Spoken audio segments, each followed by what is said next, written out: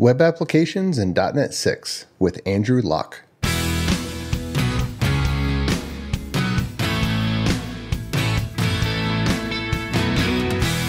The Azure DevOps Podcast is a show for developers and DevOps professionals shipping software using Microsoft technologies. Each show brings you hard-hitting interviews with industry experts, innovating better methods, and sharing success stories. Listen on to learn how to increase quality, ship quickly, and operate well.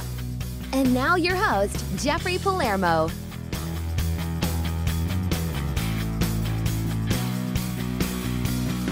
Welcome to the show. I'm Jeffrey Palermo, your host for helping you and your teams move fast, deliver quality, and to run your software with confidence in Azure, all while using everything that the .NET ecosystem has to offer.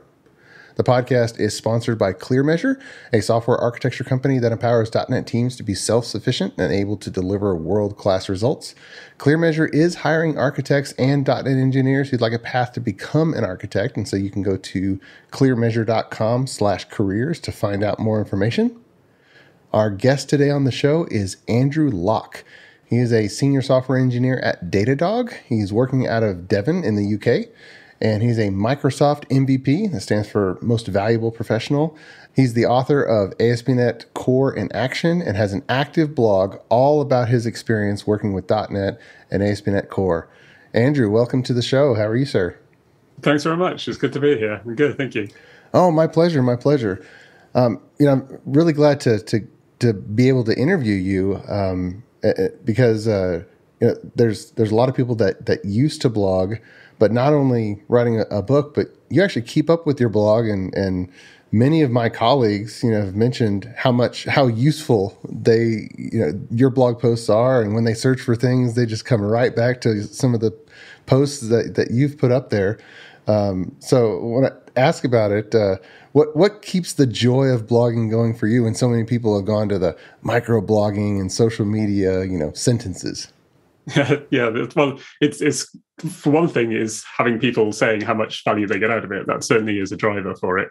But to be honest, I started blogging as a way of learning ASP.NET Core, just because having to write things down means you actually have to know a little bit of what you're talking about. So it sort of prompted me to dig into it, and I have this sort of inability to drop things halfway, so I've been doing it every week now for 6 years. But part of it is just the joy of learning more things and putting something out there. It's quite rewarding.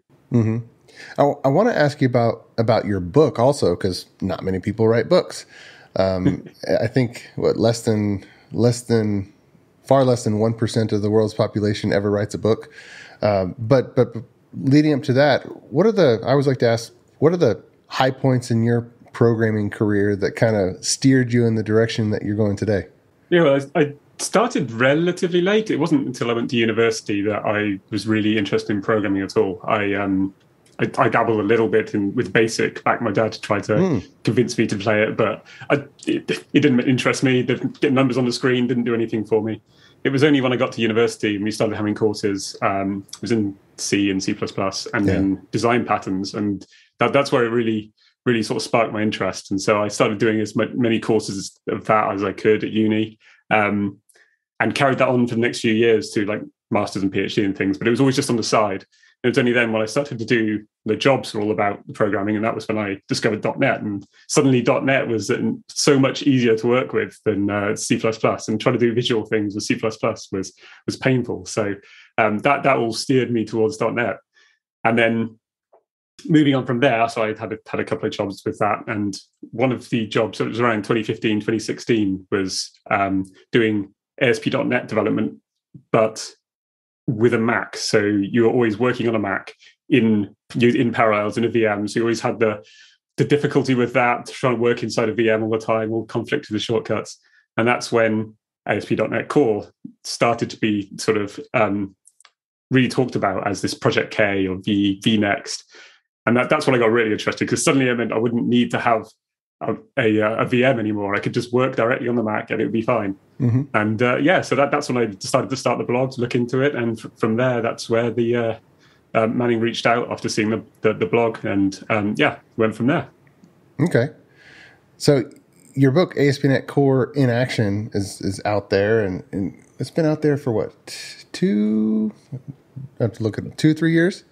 Yeah, there's a second edition now. So it's, Very nice. I understand, I can't remember the first one. Very nice. The first one came out about in the 2.0 era, and then the second edition covers .NET 5. Awesome. So I want to ask, just because I know that a lot of listeners probably have this question and they're not clear. Can you kind of go over .NET Core, and now we have .NET 5, .NET 6. Can you demystify that just so that everybody knows how to think about all these different names that are running around now? Yeah, there's a lot of things here. So .NET can mean a lot of different things. Back in the day, there was the .NET framework, which is the old Windows-only, the stable but bloated, shall we say, framework, which is what everyone outside of, who aren't on the .NET Core sort of bandwagon at the moment, that's what people think of a lot of the time when they're thinking about .NET. It's the old .NET framework. .NET Core was a reimagining of that, which was meant to be extracting just the core parts to make it far more composable, cross-platform, cloud-ready. So it runs on Linux, it runs on Mac, it runs on Windows. And that was pulled out in sort of 2016, I think was the first release. And so that was .NET Core 1.0. And then there was some iteration on that, 1.1, 2.0, 2.1, 3.0. And after they got to .NET Core 3.0, they realized they had a problem. If they released .NET Core 4.0 and Right. you have .NET Framework 4.x, there's all these issues are going to arise. So they decided basically with the next version after .NET Core was just going to be called .NET. And part of the impetus of that as well is to signify that .NET Framework is essentially done. It's not going anywhere. It's not going to be, as long as Windows is around, it's probably going to rely on .NET Framework. So you can, if you've got your apps which are sat there, you don't have to touch them. But realistically, the future of .NET is in .NET 5 and .NET 6. So .NET 5 is essentially .NET Core. .NET 6 is still .NET Core, but it's the future of .NET. That's a good point. With Microsoft's always had a commitment to 10 years of support. And so when they ship a major version of Windows, it happens to have .NET 4.8 in it, that resets a new 10-year time clock of support. Yeah, exactly. So you really don't have to worry about your applications, which you can just ignore to an extent. But then there's always that danger of if you ignore an application, it just has a tendency to rot. So all the libraries that it depends on top of those things, change or go out of support. Got to think about that. Yeah, exactly. And I think there's much more of a tendency now. I think people are far happier to leave .NET Framework behind in their libraries, because frankly, it's a big drag on, especially like open source maintainers, including .NET Framework support can be quite difficult. I mean, you can't use any of the new span of T sort of performance things. You can't use any of the new APIs around channels or what else that's coming in the latest versions. So while you can be safe if you literally don't need to touch your application, if you are actively developing an app, you should really be looking at how can you move your apps to .NET 5, .NET 6. Mm-hmm. So with .NET 6 there, Microsoft documentation still has the word core in it when talking about web applications. Is that significant, or what do people need to know there? Yeah, so in the original framework, you had ASP.NET, which was the web framework for doing .NET. When you moved to .NET Core, it was called ASP.NET Core. And the trouble is, if you drop the core off ASP.NET Core, you get back to ASP.NET, but it's not the same ASP.NET as before. So the web framework is, as far as I know, always going to be called ASP.NET Core to differentiate it from that previous framework. So now you have ASP.NET Core that just runs on .NET 6. Okay. So what is your favorite method at the moment for web applications on top of .NET? For a while, there were quite a few people, layering on JavaScript frameworks and other things, mixing and matching. And what's your preferences now with everything available in .NET 6? Well, for a start, there is a lot available in .NET 6. That's one of the best bits. So it really depends what type of application you're trying to build. I'm quite a fan of Razor Pages, which is a sort of just server-side rendered, and is essentially a successor to MVC with Razor. It's all essentially the same components under the hood, but it has a much nicer sort of page-based feel to it. So if you're doing server-side rendering, I think going with that works well. If you're creating APIs, then you've got two options now in .NET6. You've got the traditional sort of web API controller-based framework, which is a lot nicer than in the previous version in ASP.NET, because now MVC and web API are all part of the same framework, so you don't have the conflicting namespaces and things like that. So if you're moving from ASP.NET to ASP.NET Core, I would stick with the web API controllers. If you're starting a new application and you want to have APIs and you don't need a lot of like the filters and layers of complexity which you can achieve with web API, but you don't necessarily want, then minimal APIs are a really good option. And then on top of that, you've got gRPC, which is an alternative to HTTP. So you can use that for server-to-server communication particularly, and that's blazingly fast. And then you've got Blazor in its two forms. So you've either got Blazor WASM, which is a client-side framework, which essentially replaces the Angular, React, JavaScript framework that you traditionally use. Admittedly, with some more bloat at the moment and caveats around its use, but that's the role that fills. And then you've got Blazor Server, which is a whole other thing entirely, which is sort of a client-side framework in that you are building, it's a component-based, sending diffs of the HTML across the wire to a client browser, but it's a stateful application. So it stays in memory on the server. And so you can directly access the database and things like that, but without having to create an API layer or anything like that. When you're working with Blazor WASM, you have to have your Blazor WASM, which runs on the client, and you have to have your server application, which runs on the server. With Blazor Server, you just have one application. And it's all trade-offs for whichever one you're choosing. And it really depends on the application and the clients that the customers you're going to be serving, and how it fits into the rest of your sort of application ecosystem. Can I ask you a philosophical question? Does anyone really want web applications? And I ask that because I remember when web applications became popular, it was because installing new versions of software, which, by the way, at that point in time was all desktop software, was so freaking hard and cumbersome. And when there was a way to do something from a URL launched application, everyone said, yes, I hate installers. But does anyone want the web, or do they just not want to do installers? I mean, I would argue that they do on the web. As a user, if there's a web version of the application, I'll normally just hit it, with the exception of some particularly graphics-based or not compute-intensive things. It really depends. I think that the fact that if you've got to get someone to install something on a computer, it's risky, and they've got to have a lot of trust, and they're committing to something if they install something on a computer. If you hit a URL, it's easy. You know, if you're doing public-facing things, you want it to make it as frictionless as possible for consumers. Yeah, and having installer is a massive burden. That said, it also does have huge benefits, like deploying a fix to a web server can just be instant, invisible to to customers, and they don't need to know. Whereas if you have to ship an update for an installer, that can be expensive, in terms of time and purely bandwidth. If you're going to be downloading 100 megabytes out of Azure every day, if you're releasing every day, that seems like that could start to add up.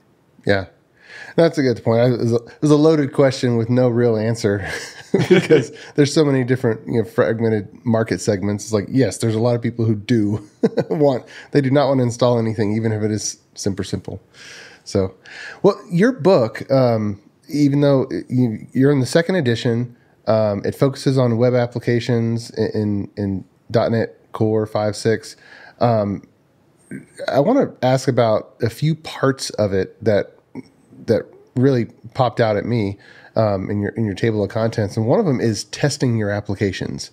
A part of your book talking about that. That is something that still is not, in my observation, is not a either widely taught or widely adopted skill set among web programmers. What's your philosophy and experience and guidance on testing .NET web applications? Yeah, so I mean, I can still sort of understand why people don't do it or don't know about it when, there's so many new software developers. And I remember myself, like I wasn't taught that you need to test things. I tested things by clicking through the URL, making sure it all worked. That's how I always just thought that's how you tested stuff. That's how and we even all when do it, yeah, exactly. Even when I found out that, about unit tests, I was like, well, why would I write more code to do things? That seems like it's just going to be slower. And I feel like you need to experience the difference that having good set of testing can bring you, and realizing that you can ship something and have confidence that it's actually going to work by having that suite of tests around things. I mean, it's not a panacea. Like, obviously, there's limits to what you can catch, and there's a limit to the benefits that you can get from either unit testing or integration testing. But I think these days, I can't imagine shipping an app to production without having a good suite of tests around it to know that we're actually shipping something that's working. Mm-hmm. Yeah. There's the new Playwright testing framework that Microsoft has been putting out there. Do you know anything about that, or what's the latest through the UI method that developers should be looking at? So I haven't. I've seen it, but I haven't actually used it at all. I've always focused on the sort of subcutaneous level. Like, so in the API testing, ideally actually against the database, because I find that you can abstract all that away. You can plug in like the different sort of SQL-like providers, which can be very useful. But I think with the advent of things like Docker and even SQL Server runs in Docker now and things like this, I quite like having where you can spin up an actual instance of the database and you hit the actual database and make sure that everything's coming back and the database state is as you like afterwards. So I've always focused on that sort of layer just below the UI where things get messy.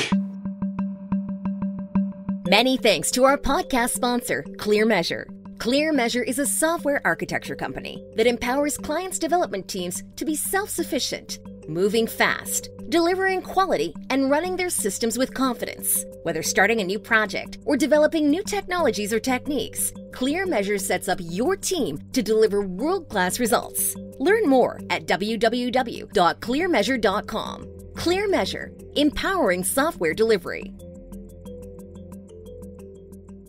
Well, another part of that you go in detail in your book is configuring ASP.NET Core applications. And you get the startup CS. Am I the only one that sees over time that startup class getting really unwieldy with every library that you adopt wants a few more lines of code in that one magic class? How do we deal with that? Absolutely. Yeah. I mean, well, in .NET6, there's no startup class. So you have, you're now it's all in program, but still, I mean, you have that one class that everybody wants to run a few lines of startup code. Is there any kind of structure or pattern that people should be thinking about to keep that class from just bloating? Yeah, absolutely. And I'm sort of joking about the startup, but it's the getting rid of startup and moving it all into program kind of highlights the fact that you do actually have to do something about this. You have to control this bloat. One way I always used to have it was essentially creating modules, which were just static registration classes. So if you have a module which is dealing with your employees, say, then you'd have a register employee services method. And then when you go back to your startup configure services method or program TS now, you'd see services like add employer module, add customer module, add repairs module, whatever. So I quite like that. It keeps your program class clean, but you can easily navigate to where you're actually doing all these registrations. So correct me if I'm wrong. If I'm hearing you right, what I think that means is if I'm adopting, I don't know, Infragistics components or some other library, and they say, oh, to use us, put these 3 lines in your startup or your program class, you're saying, don't put them there, put them somewhere else in a class that I write, and then have that 1 line of code to that class that I wrote in Program CS. That is what I tend to do, and to have common sort of collections of components together.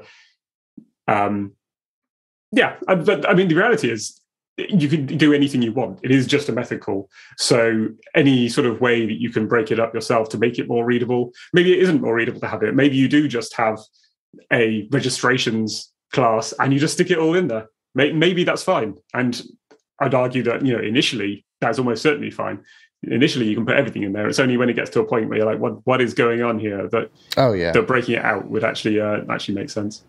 Well, if you have a house for you and your family, but your family is basically yourself and I, because you're not even married, don't have any kids, you could have efficiency you could live in a hotel room and it wouldn't even matter. But as you grow, it's like, oh, maybe I need a floor plan. Maybe I need more than just one room. It's the same thing with software, isn't it? If your application's tiny, you don't need much structure. Exactly. And I think that's part of the pushback that everyone has had with some of the like minimal APIs and minimal hosting things in .NET6, because they're very the examples and the demonstrations are all very focused around the getting started experience, and it's like a small application, and everyone's always worried that, well, if you're putting all of your APIs in the same file, that program file is now 300 lines long, and it's just going to keep growing. It's just going to keep growing. But that's sort of missing the point that you can just move them elsewhere. There's nothing forcing you to tie stuff in. The way the newer versions of ASP.NET Core are, they rely far less on conventions and you have to do it this way, as you can configure it any way you want. Or you could write a little, I'm sure there's frameworks essentially which sit on top and give you back that structure if you want to have a structure. It's definitely something that you can impose, but it's not required to be in the actual framework itself, which is quite nice. Right. It's easy to say, oh yeah, just invent a pattern for yourself and refactor things out and I'll do it. But there's somebody out there listening who has the interest in being an open source author, creating something. And I will say, your opinion, it's super useful to have a NuGet package out there where all it does is give us a canned implementation of some type of pattern, and an organized program CS for larger and growing applications, I think is needed out there. And so if anybody out there just wants to build it and wants to just get in contact with me and come on the show and we'll pitch it, I think it's a gap. It's something that would be hugely useful, because the normal programmer out there is not going to invent the right pattern for themselves. It's kind of like we need some pattern out there. It's like, oh yeah, that one's good. Okay, let's just use that one. Yeah, so there is actually already started to be this growing up, less around the startup hosting side, but around the minimal APIs, because the minimal APIs are very much just, it feels like they're all going to be listed in one file, but you don't want to get to that point. So there's Carter, which is quite a well-known open source package, which has been sort of essentially ported to minimal APIs. It was almost like the inspiration to minimal APIs in a lot of ways, I think, because it provides a very similar syntax. But it basically is built now entirely on minimal APIs, as far as I know. But it provides that module kind of structure, so it adds that layer on top and provides some convenience methods around that. And then there's another one, fast endpoints, which I've heard about but haven't looked at, which combines minimal APIs with sort of a mediator pattern, so you can get that all in one without having to do all that yourself. So there is growing this structure around these new patterns. Oh, that's a good point. We'll make sure to include those in our show notes. I think fast-endpoints.com. I think that's the one. Yeah. And is it Kartra? I'm not familiar with that one. Sorry, Carter. Carta. Okay, well, we'll include that in the show notes as well, just to get the right URL. That's good. All these little frameworks, I mean, no one person can know all of them, but pass the word, hey, this one could be useful. Go check it out. Exactly. And they all have slightly different patterns and slightly different paradigms. And so it's about finding the one that sort of works for you and sort of jives with the way you like to build your applications. Right.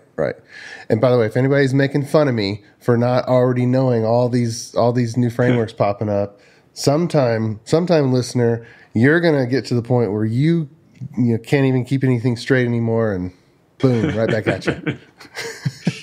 Yeah, like you say, it's so easy to start things now. It's so hard to keep on top of them all. I mean, the fast endpoints one I only heard on a podcast a few weeks ago. So it's just nice. It's a great way to learn about things. Nice.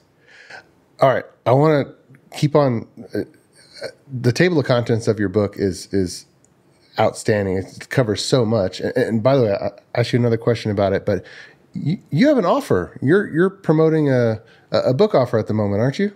Yeah, so we've got a discount code for it. I'll have to get that to you. But there's also we've got a free book you can give away, ebook version, which I will send you a code for. Awesome. All right, we'll make sure to include that code in the show notes. And so just wherever you're listening to the podcast, pop open the show notes, and you'll be able to get that. Authentication, or just logging in, playing a log. There's been so many solutions on how to log in to a web application. And now, of course, we have Auth0. We have, sign in as Microsoft 365, sign in as Google, or all those providers. There's so many options out there. Can you whittle down the options? Which ones would you recommend? Or like, oh yeah, you really should just pick from these several. I mean, again, it depends what you need to do. I'm quite fond of not writing your own auth. That's it's something people always feel I need to do. I need to have my users table. I need to have my username and password. I need to collect all these extra details. I need to handle that myself. That is just such a huge effort to do in your application. And even with the ASP.NET Core identity sort of framework, which is built in, you can do that. You certainly can do that. Do you want to do that? Is a whole separate thing. Mm-hmm. So I would encourage people to use a third-party provider if you can, whether it is Auth0 or Okta or which are now both one company. I was just suddenly realised that. Or Microsoft B2C, or depending on which sort of platform works best for you.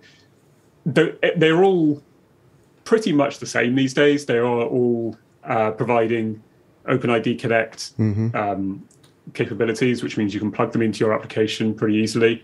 And as far as I know, there's some improvements going to be happening to that in .NET 7, I believe. There's been talk about those being improved.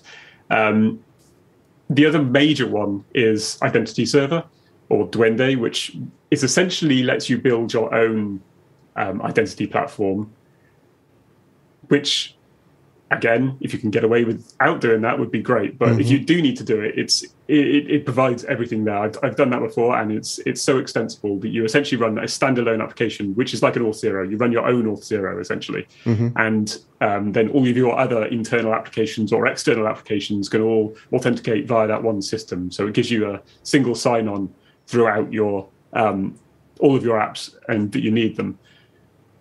But again, if you don't need to, don't do your own auth system. Yeah. There was a time that I remember where someone was building or having built their first web application. And so it was, nobody logs into anything. I guess we need to have a way to do that. But it seems like today, every one of the potential users is already logging into something from the company in some fashion. Whereas if you're making those design decisions, they might already be made for us. Where how are they already logging in? Okay, well, we needed to tap into that and just use that. You agree with that general method? Absolutely. Like if your company, for example, uses, let's say, Microsoft accounts or a Google account, if they're already authenticated with that, you can plug in, again, using the OpenID Connect protocol. It's the big providers certainly support that.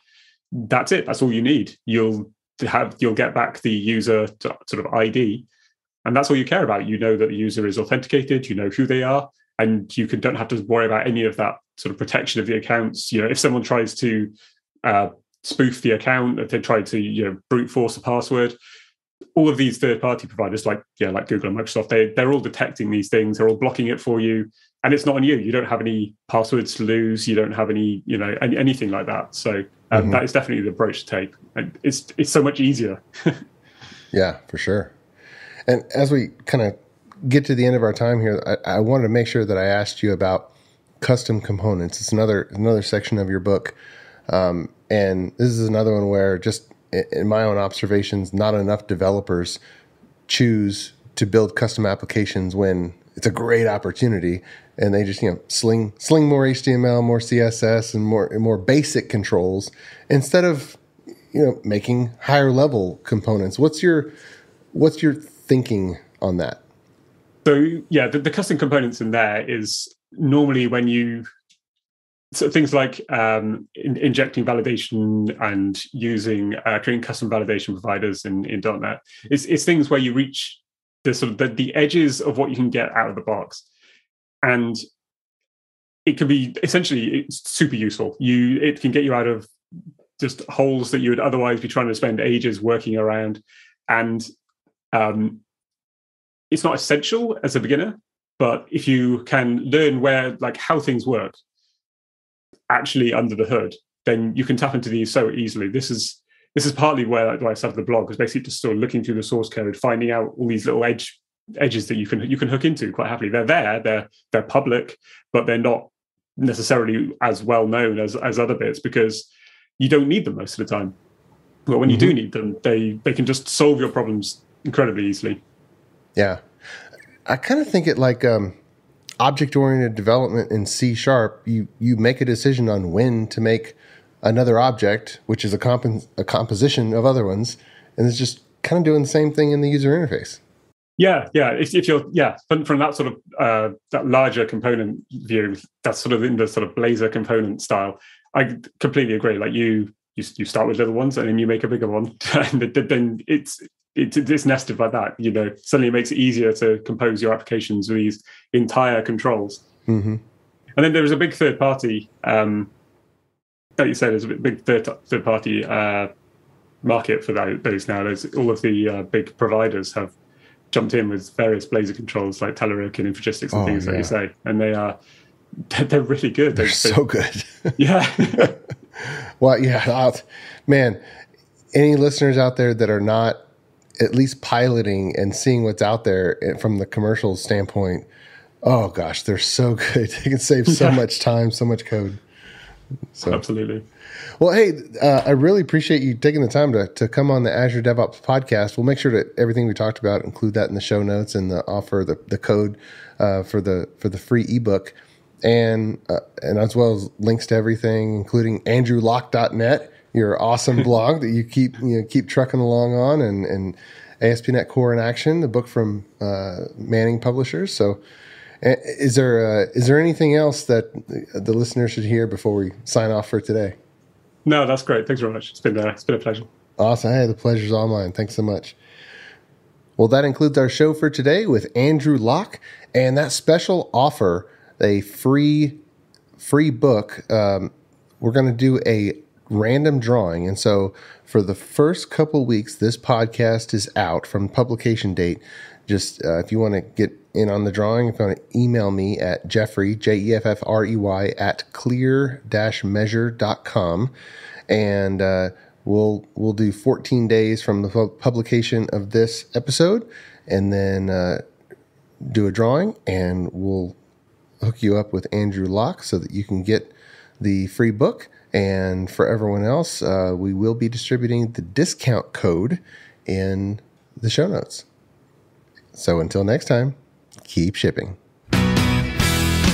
You've been listening to the Azure DevOps Podcast, a show for developers and DevOps professionals shipping software using Microsoft technologies.